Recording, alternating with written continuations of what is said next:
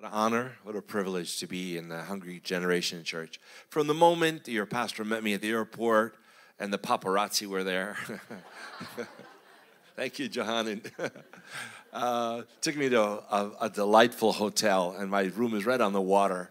I wanted my wife to come. Her name is Esty. She's a Canadian, third-generation Ukrainian. But they had a huge 30,000 strong women's conference designed for life. And they had these really cool women speakers. And so she asked to go to that. And I thought, okay, you can go. I bless her.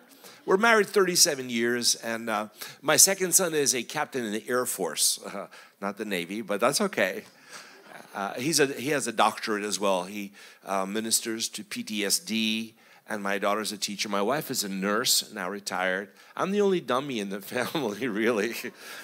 But I minister with Ukrainians, so it's okay. I'm smart enough for them. Oh, this is good. I want to hear about that. My mom and my dad came from Ukraine. And those of you, how many kids of immigrants? Raise your hand. Діти іммігранти. FOB. You know what FOB means? Fresh off the boat. I had to translate for my father in first grade. How embarrassing for parent-teacher conference. Mrs. Spencer, my teacher, says, you tell your father you don't listen to instructions, you talk too much in class, and you're this and you're that. And I'm translating. My dad's smiling and nodding his head. So she caught on. She said, you're not translating what I'm saying. I'm not stupid, lady. My dad thought I was the best student in school. But my father was such a man of God. I don't know what your dad was like, but my dad walked with God. He's a pastor of a Ukrainian Assembly of God church. And many times I would catch him praying in his office by the chair, praying for us. I have 4 sisters, 2 older and 2 younger. I'm the only boy in the family. We only had 1 bathroom. That was horrible. But my dad said to me when I was 5 that one day I would go to Ukraine and I would preach the gospel. I believe I was called while my mother still carried me in the womb.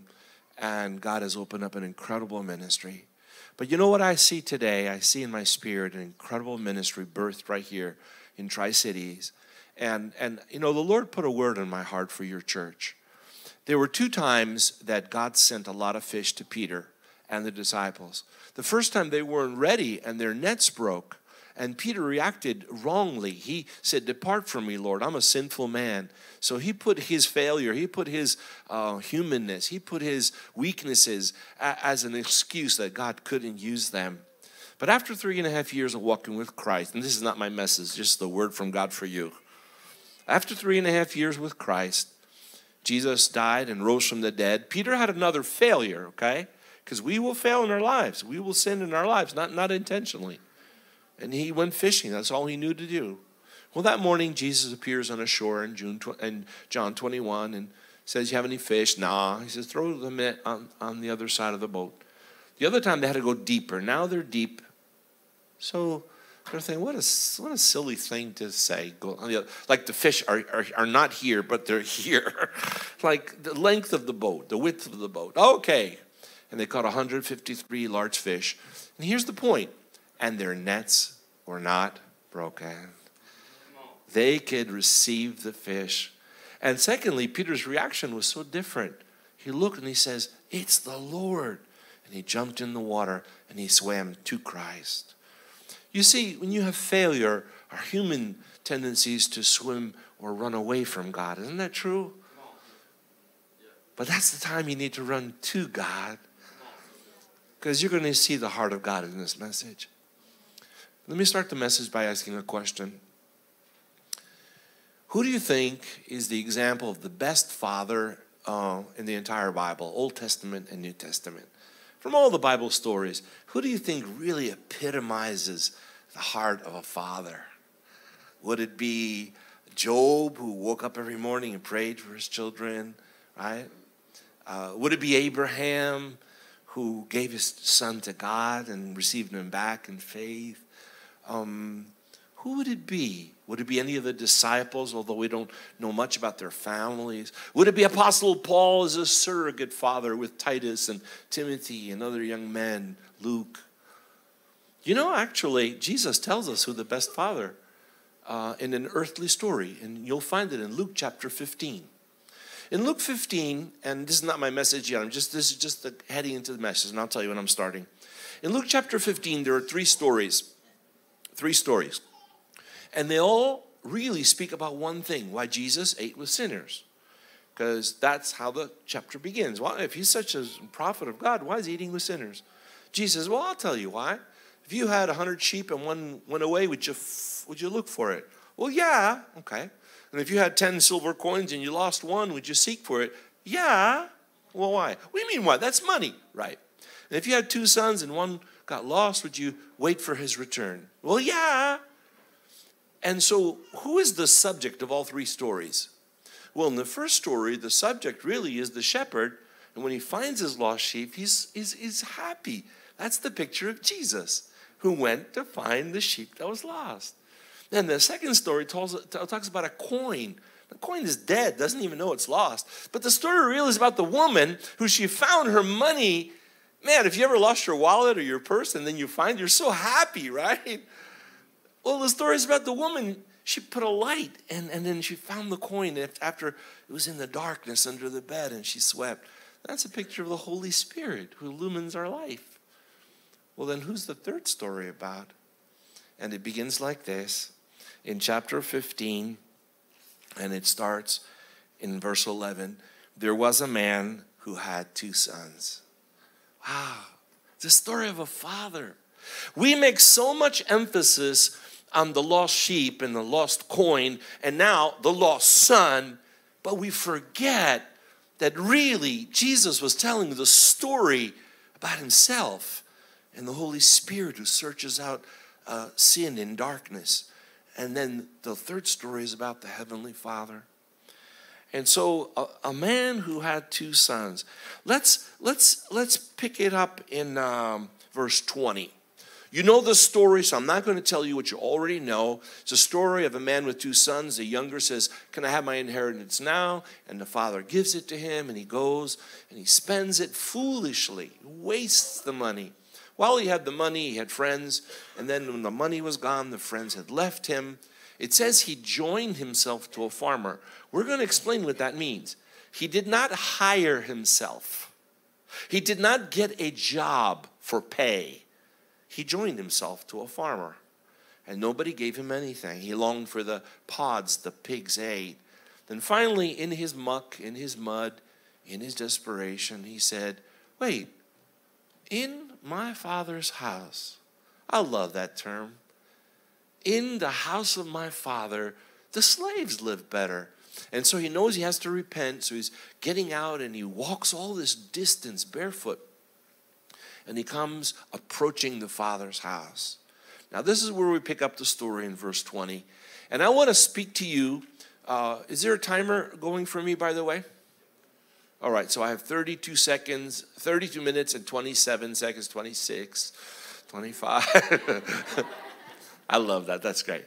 So there are 8 details to the reaction of the Father. And the Father is Jesus's description of God, the Heavenly Father. Are you following this? But there's application for you, Dad, and for me, a father, and now a grandfather of 7 grandchildren, to emulate what the Heavenly Father did in reaction to this boy. Are you following this? This is the best illustration of a father in the entire Bible.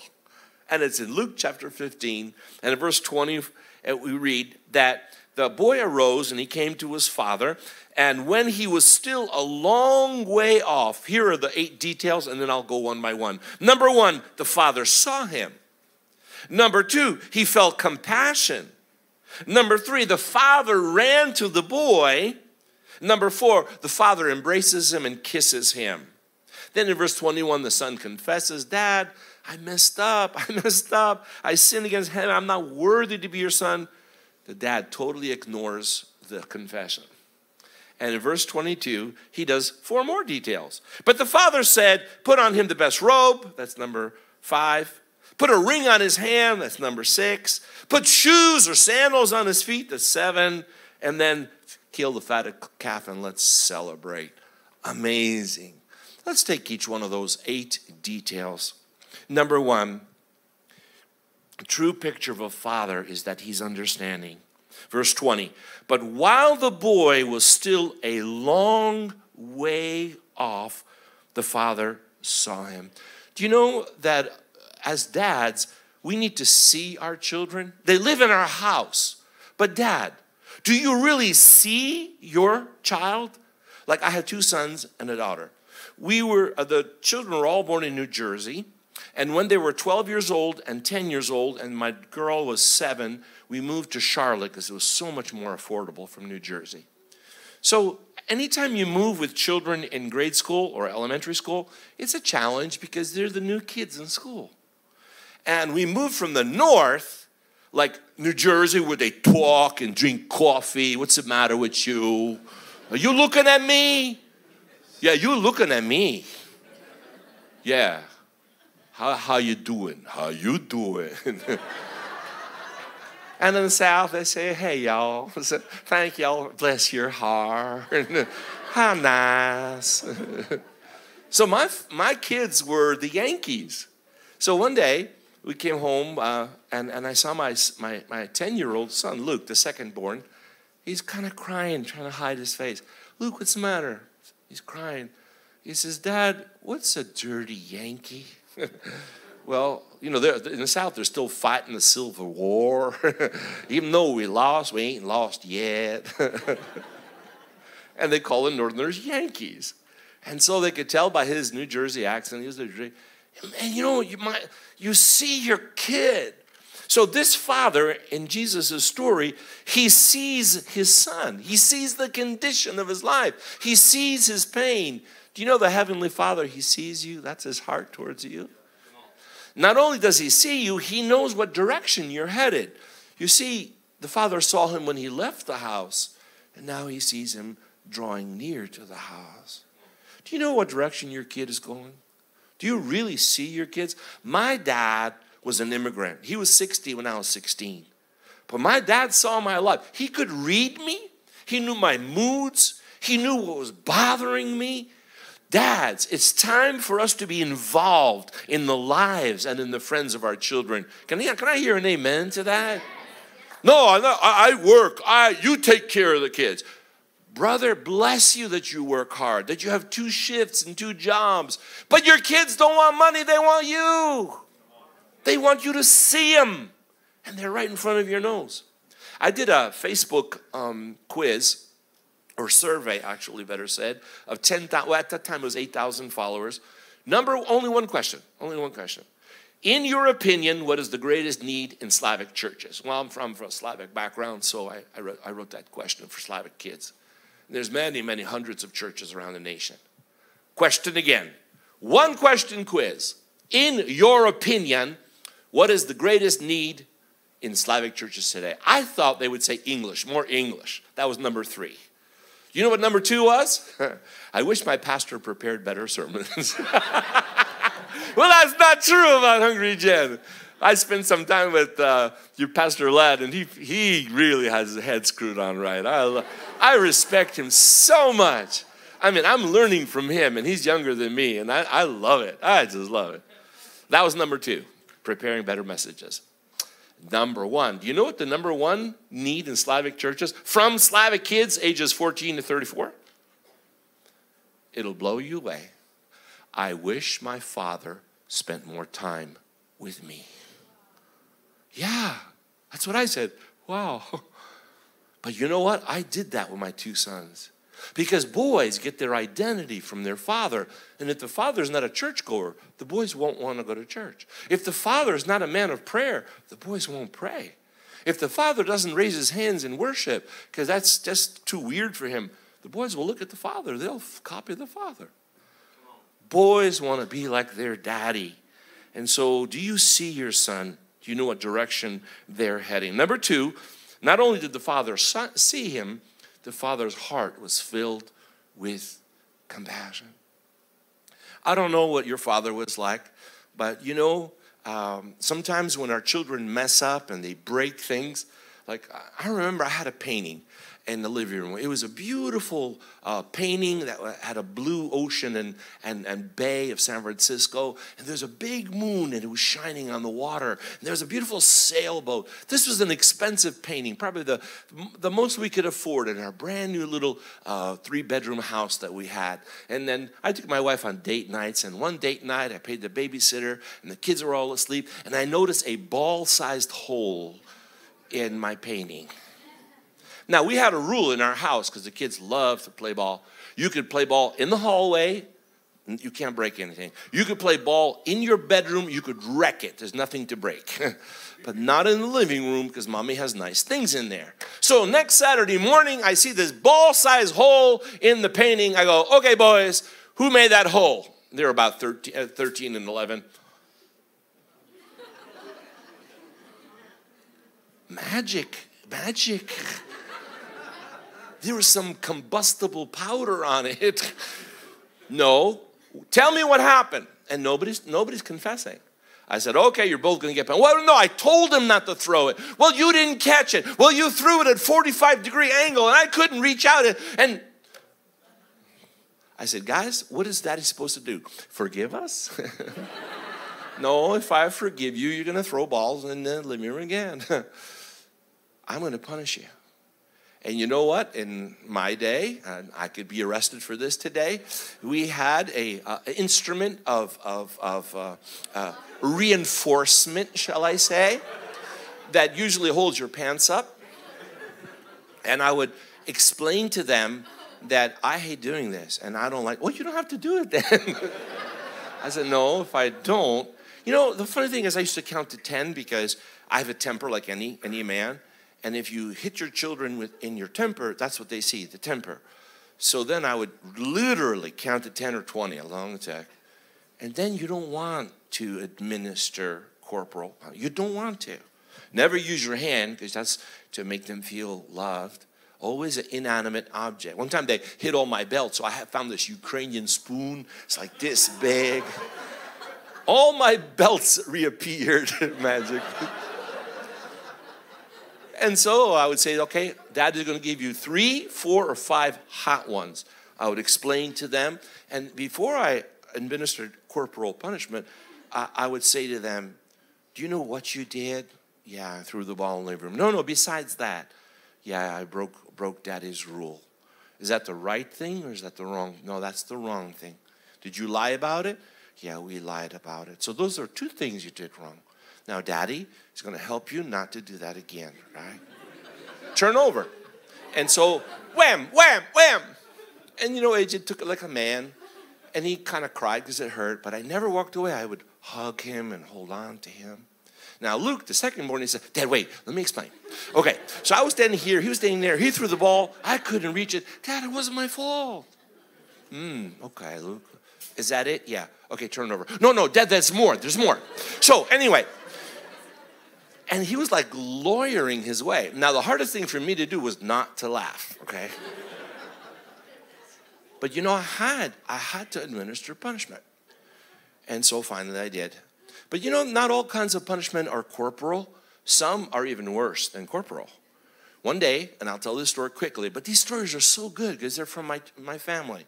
So anyway, with my oldest, AJ, he was 6 at the time, he decided to go to a birthday party for his neighbor, Charlie.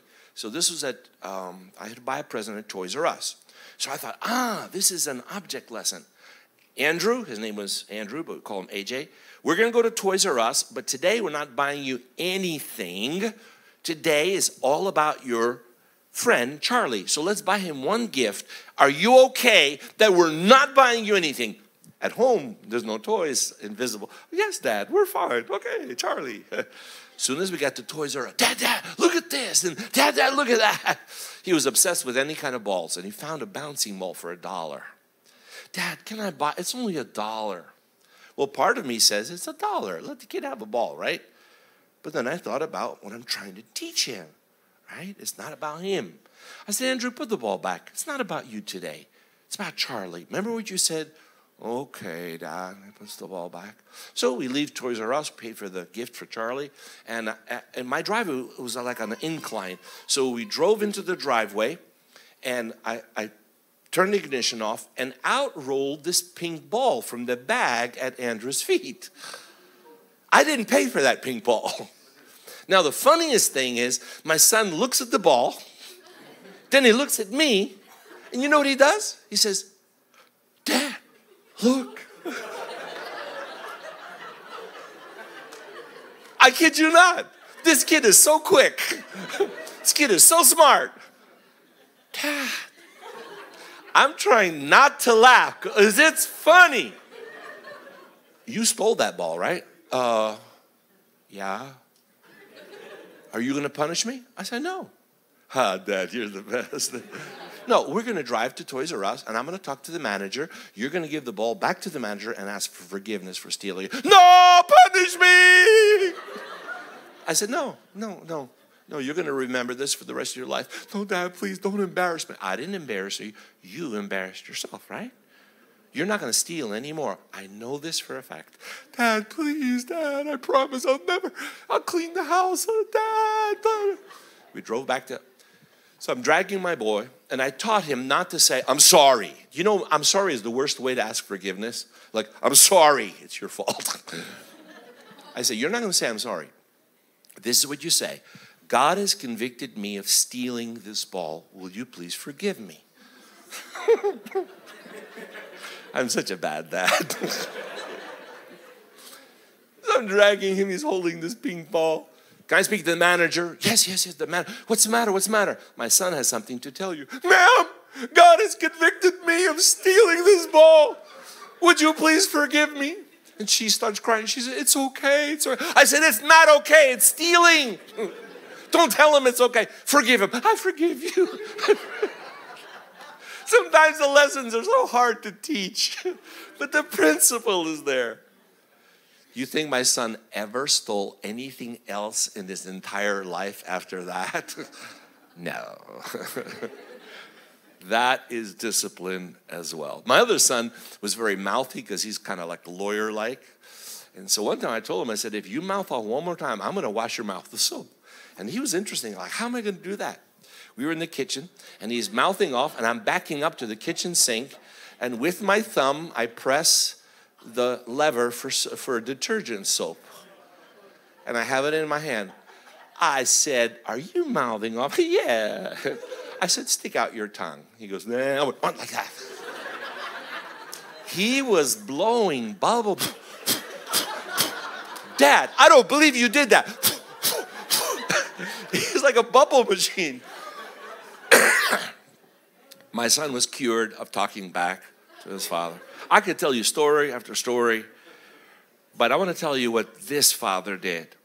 He didn't scream at his son, say, where's my money? What did you do with your inheritance? Look at you. You don't have any shoes. You smell like pigs. You know, did the father do that? Did he? He did not. You know why? Because sometimes our sins punish us. And when God sees how broken we are, how ashamed we are, how our sins really beat us up, he doesn't want to punish us. All he wants to do is embrace us and forgive us. I'll tell you a story that happened to me when I was a 5-year-old. So my dad had a house, and he painted it mint green, a beautiful enamel color for exterior. Exterior paint, if you know this or not, it was not latex in those days that could be broken down with water-based paint. In those days, paints were oil-based or enamel, and you had to use turpentine or spirits, strong spirits, with alcohol to cleanse them. And so my dad had the exterior of the house painted, and then he put the cans of green paint in the basement. And we had like a little bin because it was a multi-family house. And so we went into that bin, and my mom had put linoleum, extra linoleum on the floor so it wouldn't be on bare cement. And me and 2 little other boys, 5 years old, we found these cans of paint. We started to paint. We opened up the cans, took paintbrush, painting the walls mint green. There was a mirror. We thought, oh, that'd be nice to have a mint green mirror. We painted the whole mirror green. It's not a mirror anymore. But we're 5, so it doesn't matter. We saw a suitcase or 2, really old. They look better green. We're painting the suitcases. Somebody knocked the paint over, and the linoleum started to be really slippery. So then we started sliding and ice skating. I kid you not. We are ice skating on linoleum with enamel paint. And of course, we're sliding into home plate, safe. Make a long story short, we were green from the top of our heads to the bottom of our kids' sneakers. So my mom hears this шум, this noise. Вони там щось роблять. А вони бавляться, лише їх спокою. They're doing something down there. Oh, they're just playing. Let them play. So then I come upstairs and my mom and my dad freak out. Oh my goodness, що ти наробив? What did you do? And my dad, you're going to get a licking, right? But first you got to get the paint off. So they took my clothes off, put me in the bath with soap and water, and the paint's not coming off. So my mom takes a little bit of turpentine, puts it in the water. A little bit came off, but not a lot. So how do you get this kid clean, right? She puts the whole gallon of turpentine into the bath water. Oh, now you bring it?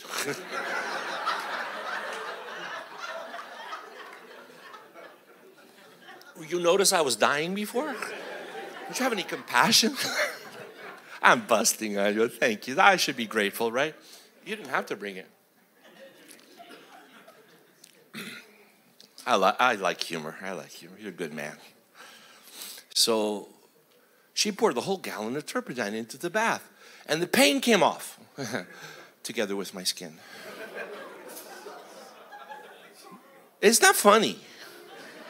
It burned like peklo, which means hell.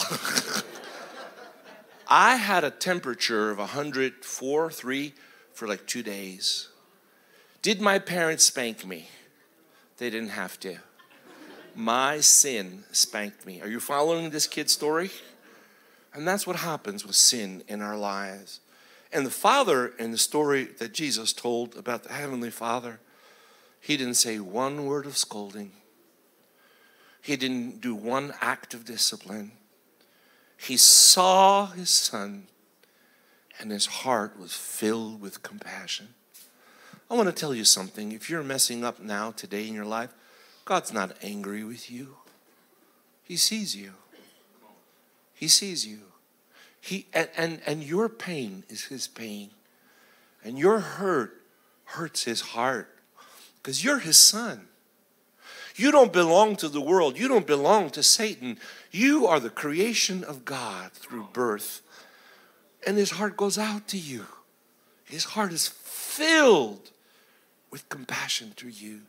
This is what Jesus said about God the Father. And we read these words and we only think about the Son. We don't think about the Son. No, Jesus was telling the story about the Father. He recognized that his son's poor choices were enough punishment, right?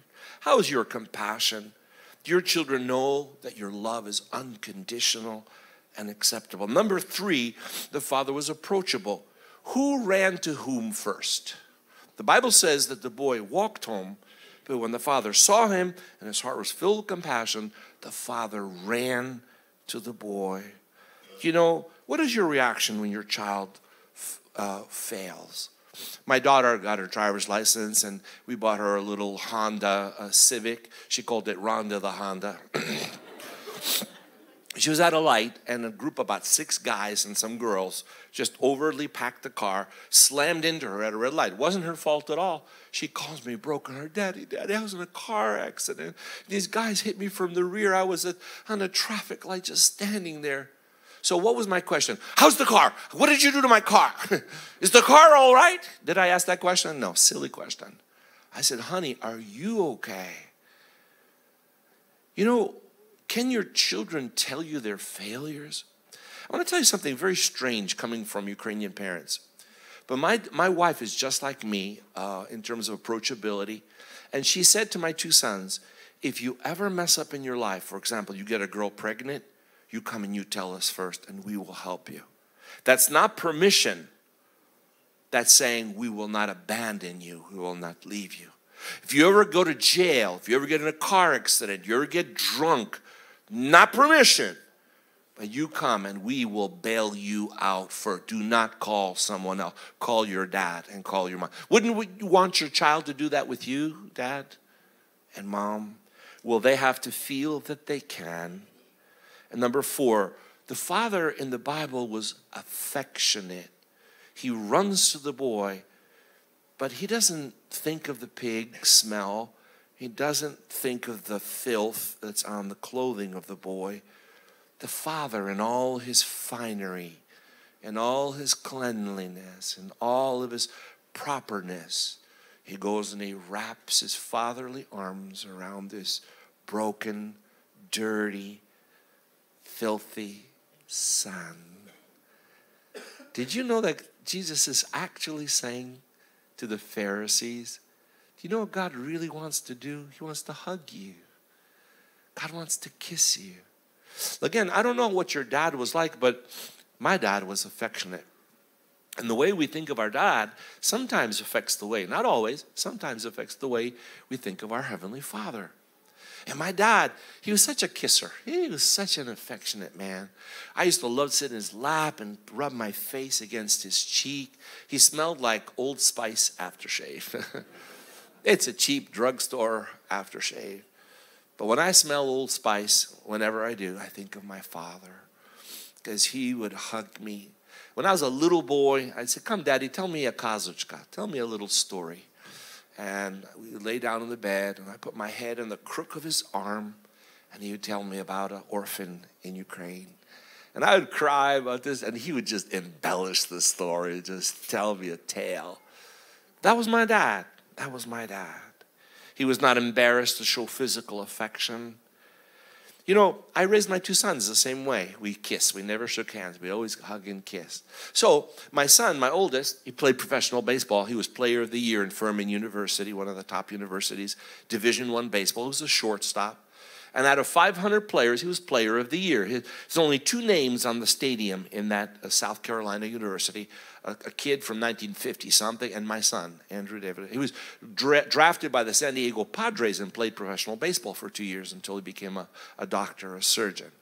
So imagine me, I'm with my wife in the stand. We're so proud of our son. He's the star of the team, and he's there swinging the bat, and people are milling around. So we come down the stadium steps, and I'm thinking to myself, okay, George, it's his first year in college. Don't embarrass him. Americans don't kiss, they shake hands. So don't kiss him, shake hands. Okay, all right, I got this. Okay. Hey, Andrew, and his buddies are all around. How are you? And he pulls me in, he kisses me on both cheeks. He says, Dad, what's the matter? Are you embarrassed to kiss me in front of my friends? I go, oh, no, I'm good. I'm good. Affection. I think we need more affection in our families. What do you think? I think people just need, you know, Dad, the more you hug your daughter appropriately, the less you'll look to be in the arms of another boy. My daughter was all over me. I'd like pull her off of me. Now she's madly in love with her husband, and they have 2 children. And yeah, it's a wonderful thing to be affectionate. Are you affectionate? Don't withhold physical affection. Number 5, when the father said, bring the best robe, some people will interpret that only spiritually. Okay, the white robe is the robe of salvation. So the Heavenly Father takes away our dirty clothes, and then when we're saved, he gives us a robe of righteousness. All correct. But now, how does that relate to that physical father with a physical son who came with dirty, ratty, smelly, torn up clothes? It wasn't the clothes that he was trying to raise up. It was the self-respect of the boy. When you lack self-respect, you don't care what you look like. I'm not talking fashion, okay? I'm not talking moda or how you're supposed to look. I'm talking self-respect. Whether you're casual or dressy like me this morning, I make a choice to wear a white shirt and a tie. I'm enjoying myself. I know I'm overdressed with you, and I don't care. I mean, this is who I am. I just love this. And I love the fact that you can rock jeans and man, the girl with the red shoes, she had my attention. Those red boots were great. It's not the clothing that makes the man. It's the man who makes the clothing. So when I was in Bible school, I had I was a real clothes horse. I took 2 suitcases of shirts and pants, and I'm going to get to the bottom line really quickly. And I went to school in Youth of the Mission in Switzerland in 1975. And all these guys got saved off the streets. One guy was saved out of a jail in Afghanistan. He was an American. He tried to smuggle hash in an accordion. Do not smuggle hash in an accordion. They'll say, play the accordion, and like, and there's marijuana and hash in the accordion. He was sentenced to a life sentence in Afghanistan jail. His wife went to the American embassy in Kabul, and they said, we can't help you. There's strict laws against drugs in Kabul. And she began to fast and pray and intercede. And through a miracle, they released him. And he was one of the students. He had no clothing, nothing. So I gave him all my shirts, and they had nice French cuffs on there. I said, here's some cufflinks as well. So I gave away all my clothes. And I came home with 2 shirts and 1 pair of corduroys and a pair of sandals for $6 I bought in Greece. My dad says, where's your clothing? You know, a preacher has to dress up. My dad's old school, right? And how much I am like my dad. I said, Dad, I gave it all away. No. He took me to New York City. We lived 18 miles from New York City in New Jersey. He bought me a brand new suit. My dad didn't have the money, but he wanted to raise my self-respect. How do you raise the self-respect of can you give value to your children? Another way, you can clothe them with words of encouragement, not just material clothes. Do you know that encouragement, especially among Slavic people, is very scarce?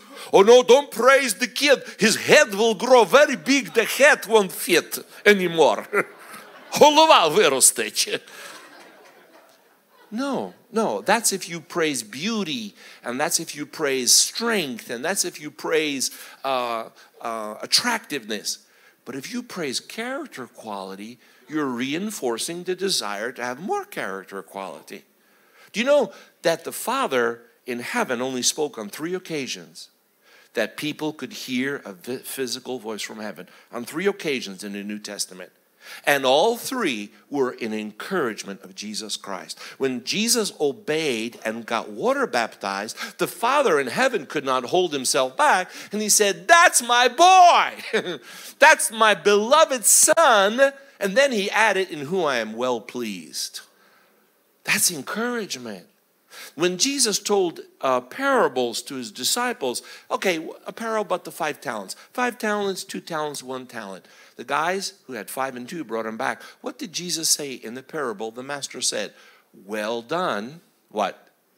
Good and faithful servant. You made me happy. Come, share my joy. Wow. Heaven is a place of encouragement. Heaven is a place of acceptance. Heaven is a place of raising self-esteem, not to pride, but to worthiness and to value. The devil says you're garbage. The devil says you lost. The devil says your clothing is dirty. The devil says you have no value. And God says you are a son, and I will clothe you with my presence and my encouragement and my words of affirmation. Hallelujah. That's our Heavenly Father. And that's the dad we need to be. When's the last time you said to your son or to your daughter, son, I'm so proud of the man of God you are. Daughter, I'm so proud of the mother that you are. Hallelujah. My dad did that with me one time. I was a young preacher. You know what? I have to confess, I had a lot of cockiness. There's not a little bit of pride. There was a lot there. And one day I prepared a message. I'm going to knock him over like a bowling ball knocks over 10 pins. And I threw a gutter ball. I remember I got lost. It wasn't turning out well. In fact, I stammered and stuttered. And I messed up the sermon royally. We had 135 families in this church. I was a senior pastor. And my dad went down from the platform and sat right there. And he's shouting amen to places where it didn't belong. I was so embarrassed. I said, okay, grace of the Lord Jesus Christ and fellowship of the love of God, laska, blahodać. The finishing prayer, and I'm putting my head down and I'm going. I'm not shaking anyway. My dad stops me. He was 5'6", I'm 6'2". I was 6'3", but I shrunk. No, seriously. And he looks up to me, he says, son, that was a good sermon. I said, Dad, you're lying. You know, and I know I was a bad. He says, okay, maybe you're right. And then he says to me, but you are a gift from God for me. Wow. You know, at that moment, I didn't care what the church thought. I didn't care what anybody thought of me. My dad thinks that I'm God's gift to him. That means something to me. Wow, in the 22 seconds I have left, he raised my self-esteem. Number 6, he motivated achievement. Give him a ring. Do you know a ring is a sign of authority? That's where you share your power. You share your authority with your children. And I took all 3 of my kids to Ukraine with me in mission trip, each one. I took Luke to record with me in the album. In the back, we have an album in English. It's yellow. It says, I will follow. He was supposed to sing 1 song. He ended up singing 3. I liked him. I took him to Nashville. He sang 2 more. And I was backup for him instead of him being backup for me. So that English album is by Nashville musicians, top of the line. And his voice is way better than mine. And my niece and nephew also. También grabamos un disco en español. Si usted quiere comprar algo que pueda escuchar en español, el disco se llama Alas de Fe. Hay canciones en ucraniano que traducimos del ucraniano al español. Así que mis hijos no hablan ucraniano, ellos los 3 hablan español. ¿Qué te parece? For those you don't have the gift of interpretation of tongues, we have like 4 or 5 Ukrainian albums in the back. I hear music playing. That must mean my time is gone. Number 7 and 8, I'm finishing. Number 7, the father said, put shoes on his feet. Why was the boy barefoot? We always think it's because he lost his sandals or broke them. No, it's because he sold himself into slavery. He joined himself to a certain farmer. This is the son of a wealthy father who now is a slave. And the master took away his shoes so they wouldn't run away barefoot. But this boy walked a great distance barefoot. And when his father saw his son, the son of a wealthy man, as a slave, he said, you are not a slave. The boy said, I'll be a slave in your house. Father said, you're not a slave, you're a son. Put sandals back on his feet. There's a lot I could say about that, grace over law. But the last one I love the most. I don't know if it was a Tuesday, Wednesday, or Thursday, but the father didn't care. He said, my son is home. Let's celebrate. What brought this boy home? What motivated the boy to say in the mud, among the pigs, wait a minute, in my father's house, they live better. It's the idea that his father's house is a warm place, a place of celebration. Is your house a place where your kids want to go back to? Is your family a place of warmth and affection? Would you stand with me?